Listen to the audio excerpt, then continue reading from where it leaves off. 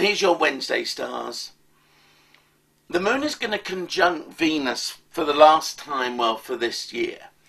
And what that means is makeover time.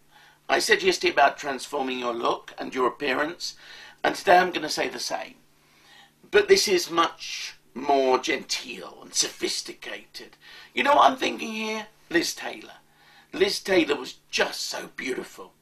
Violet eyes, and she was a Pisces. She had Venus in Aries, but she was a Pisces. And I want you to get your Elizabeth Taylor eyes out. And if you're a bloke, who cares?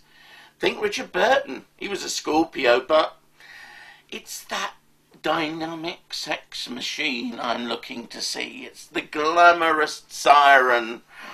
Wow! Go, go. Oh,